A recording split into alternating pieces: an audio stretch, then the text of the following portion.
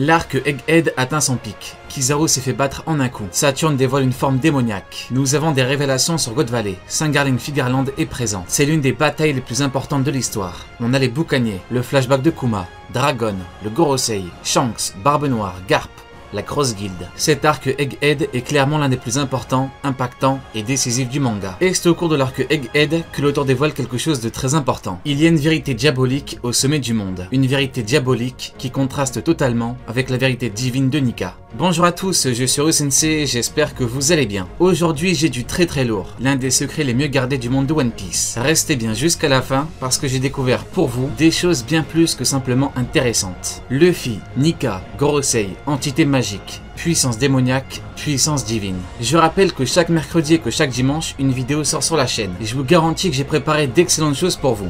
C'est parti.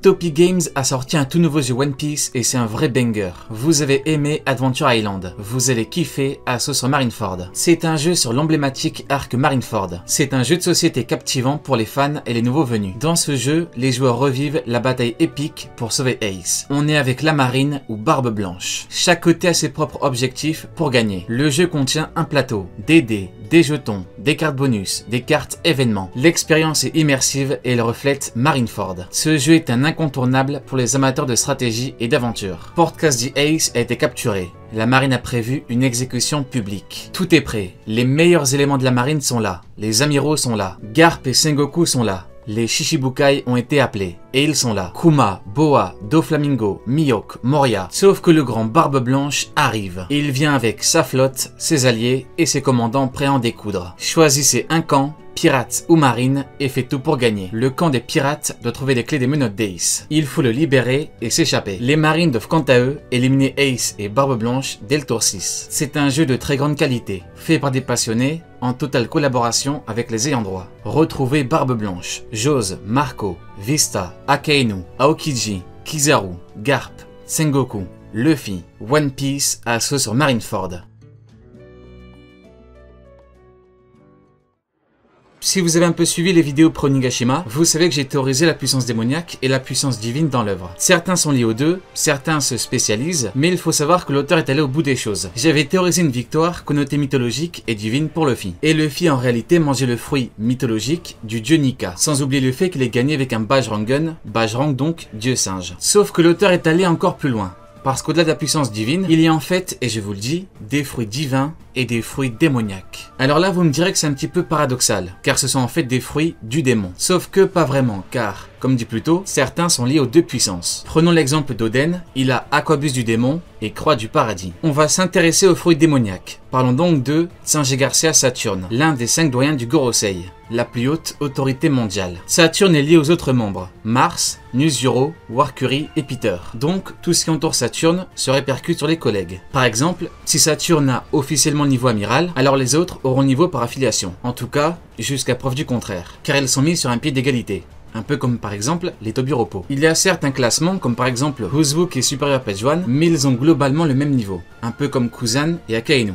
Un combat de 10 jours, un niveau équivalent. Dans le chapitre 233, on apprend que dans One Piece, à Marijois, la Terre Sainte, 5 personnes font partie de la plus haute instance du GM. Et on remarque tout de suite les cicatrices de Saturne, Peter et Warcury, prouvant qu'on a alors des combattants. Car ces hommes-là font partie de la plus haute noblesse du monde. Ils ne sont pas censés avoir des marques de blessures. Aucun Tenrobito n'a de cicatrice aussi grande que celle de Saturne et Peter. Ethan Baron V. Nuzuro a toujours un sabre. Forcément, on comprend qu'on a là des combattants. Ou du moins qu'ils ont un minima un passé de combattant. Mais nous ne pouvions que supposer. Vient alors le chapitre 1085. Plus de 850 chapitres plus tard, nous avons enfin un aperçu du vrai Gorosei. Et avec cette révélation, le Gorosei est, comme le dit Sabo, une vérité diabolique au sommet du monde. On découvre qu'ils ont tous une forme démoniaque. Et c'est là, uniquement là, que l'on est certain que le Gorosei ne sont pas des Fukuro. Ils peuvent avoir alors un très bon niveau de puissance. Toutefois, dans ce même chapitre, Sabo dira « J'aurais bien aimé tous vous vaincre ici même ». Hélas, sous-entendu, il doit sauver Cobra. Donc, a-t-il vu avec son HDO leur puissance ou non? Gardons quand même des réserves. Sauf que, au chapitre 1094 et au chapitre 1095, on comprend qui est Saturne,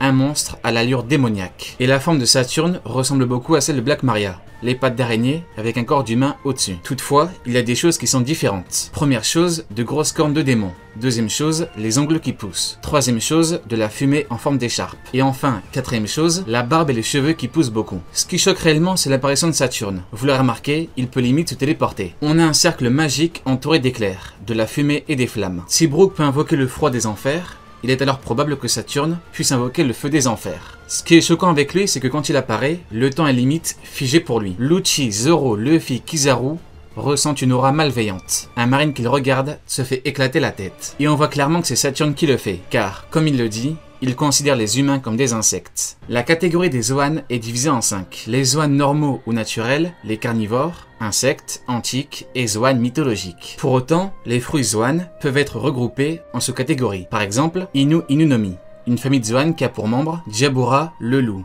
Yamato, Okushi no Makami, Lasu, Basé, Shaka, Chacal, le raton laveur de Tama, Tanuki, et enfin, Katarina Devon, Kyubi. Ils ont tous mangé un fruit de type Zoan qui a comme famille Inu Inu. Voilà pourquoi je pense à deux sous-catégories, les Zoan démoniaques et les Zoan divins, ou alors une seule pour les deux, les divins. Nika en fera alors partie, et Saturne et les autres membres du Gorosei également. Nika, divin, Gorosei, démoniaque. Mais une question se pose, pourquoi est-ce que l'auteur n'a pas marqué que Saturne a mangé un fruit, comme il le fait d'habitude? Eh bien en fait, il l'a fait avec Yamato. Forme hybride, chapitre 1019. Ce n'est qu'au chapitre 1020 que l'on a la révélation. On ne peut donc rien affirmer. Toutefois, on pourrait se dire que les membres du Gorosei proviennent du siècle oublié. On pourrait avoir des soldats de Imu, qui ont combattu à ses côtés contre Joy Boy pour gagner. On pourrait avoir des démons de l'enfer au service de Imu, un vrai diable. Ou alors des humains qui ont eu l'opération de jouvence. Toutefois, c'est faux. Car au chapitre 1037, quand le Gorosei se rend compte que Zunisha est venu sur Nigashima, Saint Topman Noir Curie dira « Non, c'est impossible. Ce fruit n'est plus qu'une légende, même pour nous. » Et Saint Shepherd de Jupiter dira en sueur « Alors pourquoi est-ce que le GM aurait pris la peine de renommer ce fruit ?» Avec ces discussions, on comprend que le Gorosei n'était pas dans le GM avant, et que le fruit Nika n'est qu'une légende, même pour eux. Certains me diront que non, et me parleront de cette page de couverture. Alors effectivement, je pourrais être d'accord avec vous s'il n'existait pas une humaine qui a un âge très avancé. Kurea. 141 ans. Donc, dans l'œuvre, il y a une humaine qui a 141 ans. Les membres du Gorosei peuvent être très âgés. Maintenant, ce n'est pas incompatible. Ils peuvent très bien avoir un pouvoir, donné par exemple par Imu, qui leur permet de ne pas vieillir. Mais ce qui est sûr, c'est que d'après Topman et Shepherd, on peut oublier tout ce qui est siècle oublié. Pour eux. Donc, pour en revenir à Saturne, est-ce lié à un fruit, un pacte? Est-ce que Saturne est un démon, un vrai démon? Ou alors, parle-t-on d'une race inconnue? Objectivement, il est impossible d'affirmer quoi que ce soit. Pour autant, on peut tout de même supposer une chose, et grâce à celle-ci, on pourrait dire que Saturne a mangé un fruit. L'écharpe noire qui est un signe d'éveil de Zoan. Rappelez-vous quand je parlais de sous-catégories, divine et démoniaque. Eh bien, regardez ça. Saturne, Lucci, Kaku, éveil de fruits, écharpe noire. A contrario, Luffy, Yamato, deux fruits liés aux divinités, écharpe blanche. Et c'est là que tout prend sens. Pourquoi les fruits qui proviennent du GM ont pour l'instant une écharpe noire? Pourquoi Yamato et Luffy ont quant à eux une écharpe blanche? C'est pour le moins troublant. Il existe deux sortes d'écharpes. Et dans la suite de l'œuvre, l'auteur nous dira pourquoi. Est-ce que les fruits de Yamato et Luffy sont spéciaux? Ou alors, a-t-on comme dit plus tôt, des fruits divins et démoniaques? Donc, d'après l'écharpe, tout porte à croire que Saturne est un détenteur de fruits. Et l'auteur n'a pas mentionné pour le garder plus tard. Ou alors, il a voulu que, tout comme pour Yamato, on théorise le fruit. Mais alors, quel fruit a-t-il même pu manger? On parlera de Zoan mythologique. Saturne a des pouvoirs surnaturels. Pentacle, téléportation, on n'a pas réellement ce qui s'apparente à un Zoan normal. Donc, si on a quelque chose de mythologique, on a beaucoup, mais vraiment beaucoup de choix. Car on touche à la mythologie. Toutefois, il faut que cela ressemble à l'animal. Comme le Okushi no Makami, le phénix, le pégase ou encore le dragon. Il faut un fruit qui donne une apparence d'araignée. Et tout le monde a déjà pensé au yokai japonais, le Ushi Oni. Un énorme yokai avec une tête de taureau et un corps d'araignée. Une créature violente qui vit dans les mers du sud du Japon. Il surgit de l'eau pour dévorer les malchanceux, qu'il voit sur la plage ou le long des côtes. Il a également une antenne à laquelle il donne l'apparence d'une femme qui se noie pour pouvoir manger les personnes qui tentent de la sauver. Toutefois, il y a une chose assez étrange. L'autre nom donné au Ushi Oni est Gyuki. Et à Wano Kuni, on connaît quelqu'un qui s'appelle Gyukimaru, du pont des détrousseurs. Rappelez-vous, Gyukimaru s'était fait passer pour un humain. Donc je pense qu'Eshiro Oda ne donnera pas ce fruit à Saturne. Gyukimaru est déjà affilié au yokai. Par contre, écoutez-moi bien, je pense que l'auteur n'utilise pas exclusivement des yokai japonais pour le Gorosei, mais plutôt des démons de tous les folklores. Car on parle de représentants du monde, comme l'indiquent leurs inspirations respectives. Je pense avoir trouvé quelque chose de très intéressant pour Saturne. Comme vous le savez, le nom des Gorosei provient des planètes, du système solaire. Saturne a ses propres satellites, donc on parlera de Rhea. Elle a un cratère qui s'appelle Iktomi. Et le cratère est nommé d'après Iktomi de la culture Lakotas. Dans la cosmogonie Lakotas, Iktomi est un esprit, farceur, araignée. En autre nom, il a Ikto, Unctomi, Unctomé et Unctomi. Il a l'apparence d'une araignée, mais il peut prendre d'autres formes, y compris celle d'un humain. Vous l'aurez compris, l'idée provient du fait que le satellite de Saturne comprend un cratère qui porte le nom de la divinité d'une araignée. Et il ne faut pas oublier que Saturne est sans doute en forme complète. On n'a pas encore vu la forme hybride. Pour Saturne, il n'existe pas, en ma connaissance, une divinité, un démon qui est lié aux araignées, connu dans le monde tel que le phénix. Je pense donc au Ushi-Oni, fruit Iktomi. Ethan Baron V. Nusuro. Comme pour Saturne et les autres doyens, je présenterai un fruit original, Yokai. Venusuro est le seul doyen qui s'habille comme ça. Il est différent des autres. Il n'a pas de costume cravate. Il a un kimono. Il n'a pas d'épée, mais un sabre japonais. Il sera alors le représentant de la mythologie japonaise. Et il aurait mangé le fruit mythique du Yume no Seirei. Yume no Seirei. Esprit de rêve en français, un yokai de la mythologie japonaise censé provoquer des cauchemars. Il a parfaitement les caractéristiques pour faire partie de l'orga ténébreuse. En termes d'apparence, il lui ressemble comme deux gouttes d'eau. Yume no Seirei est représenté comme étant un homme âgé, tout comme Venusuro. Il est émacié, tout comme Venusuro. Il porte un kimono blanc, ample, tout comme Venusuro, qui révèle sa cage thoracique, tout comme Venusuro. Yume no Seirei tient avec sa main une canne. Venusuro a une épée. Et préparez-vous, c'est là que tout va se jouer. De l'autre main, il tend la main pour faire signe. Comme qui, je vous le donne dans le mille, Venusuro. Chapitre 233, la toute première révélation du Gorosei, il fait un signe de la main, tout comme Yume no Seirei. Saint Marcus Mars. Après la mythologie Lakotas et le shintoïsme, c'est au tour de la mythologie hindouiste. D'après ce qu'on a vu, on comprend rapidement que l'oiseau fait référence à Marcus. Et s'il y a bien un fruit en lien avec les oiseaux que Marcus Mars a bien pu manger, eh bien c'est bien un oiseau qui est considéré comme étant le roi des oiseaux.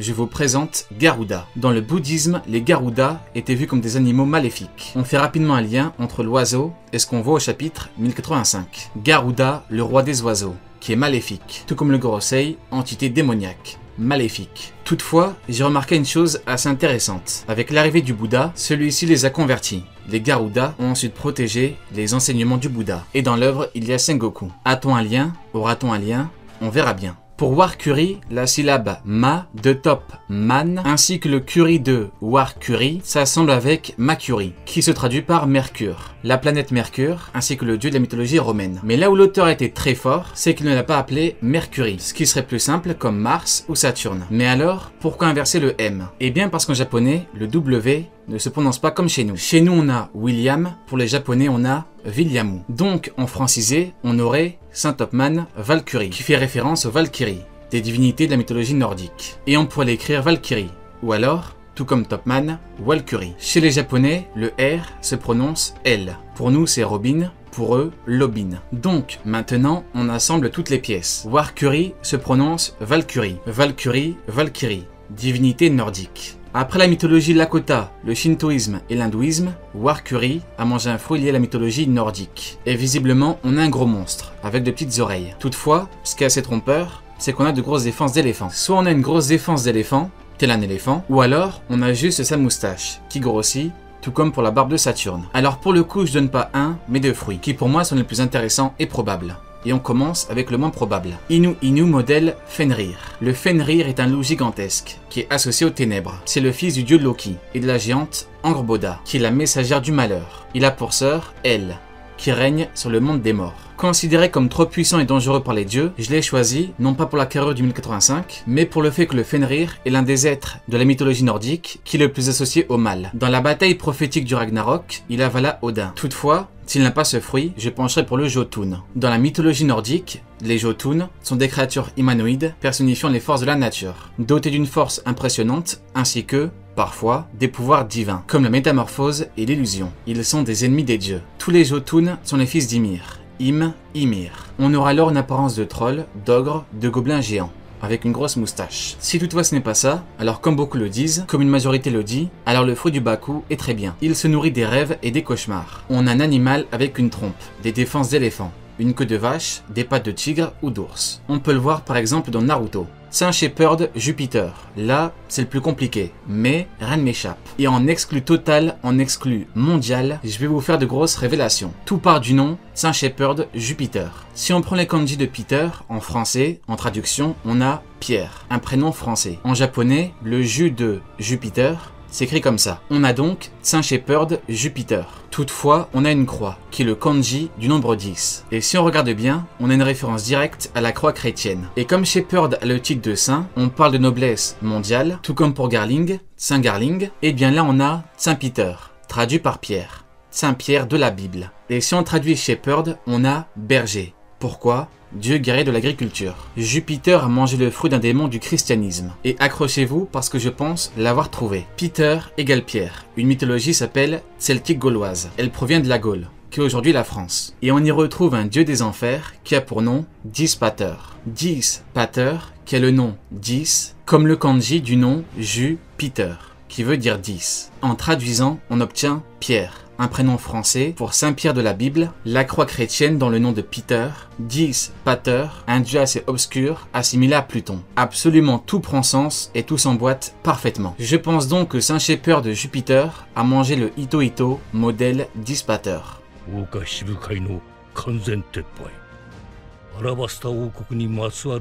Comme dit en début de vidéo, Saturne, Lucci et Kaku ont des écharpes noires, tandis que Luffy et Yamato des écharpes blanches. On pourrait s'arrêter au démoniaque et au divin, sauf que il y a une notion importante à ne pas négliger. La volonté de puissance. La volonté de puissance est un concept de philosophie qui désigne, chez Nietzsche, l'essence la plus intime de l'être. C'est une pulsion fondamentale de l'homme qui cherche l'accroissement de la puissance. La volonté de puissance peut être positive, créatrice, exaltante de vie, ou alors négative, animée par le ressentiment, la haine, la volonté de nuire ou de dégrader. Et quand on regarde bien, Nika est le guerrier libérateur. Il fait rire, il protège, il libère. Écharpe blanche. Le Hokushinoma Kami est une divinité gardienne qui protège les autres, du malheur, du feu ou encore du vol. Écharpe blanche. Saturne a une forme démoniaque, écharpe noire. Mais qu'en est-il de Lucci et Kaku? Eh bien c'est là que la volonté de puissance prend tout son sens. Lucci et Kaku travaillent pour le GM. Leur volonté de puissance est donc négative. Voilà pourquoi on parle d'écharpe noire, contrairement à Luffy et Yamato.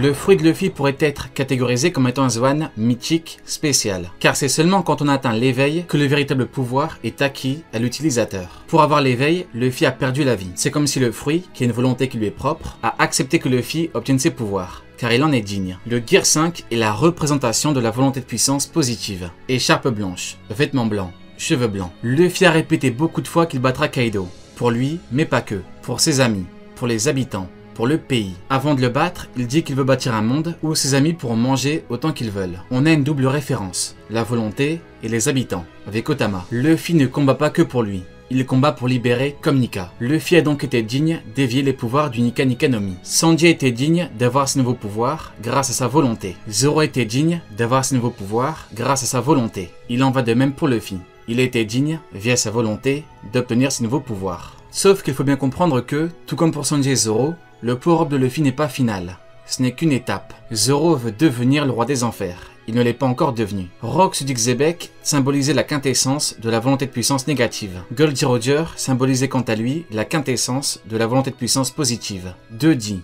le négatif, le positif. Certainement la puissance démoniaque contre la puissance divine. Il faut donc que Luffy symbolise la quintessence de la volonté de puissance positive. Et il affrontera un être qui symbolisera l'exact opposé. Barbe noire, Xebec, Im. Voici les trois êtres qui pourraient nous offrir l'ultime combat pour le monde. Le Gear 5 était utilisé pour vaincre Yonko et pour one-shot un amiral. Le Gear 5 ne sera pas l'ultime forme de Luffy, ce n'est qu'une étape. Chaque Gear illustre parfaitement le niveau de puissance max que Luffy peut vaincre. Gear 2 et 3, Rob Lucci, CP9. Gear 4, Katakuri. Gear 5, Kaido. Pour vaincre un être d'un niveau supérieur à Kaido, Luffy devra alors passer à la vitesse supérieure. Il devra passer au Gear 6. Allez, Jané, tu n'auras pas regardé mes vidéos pour rien.